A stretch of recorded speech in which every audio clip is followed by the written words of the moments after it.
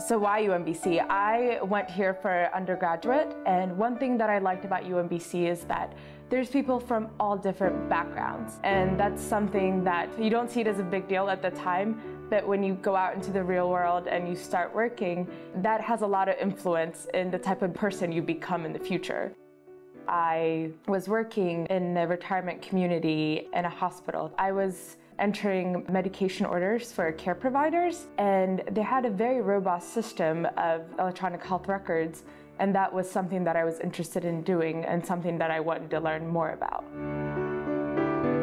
I saw that UMBC was having the Health Information Technology program. I came to the open house, and at the time I met people from all different backgrounds, career backgrounds, and I felt like I could learn from them. That was the important thing for me at the time, and that's why I came to UMBC to pursue a master's degree.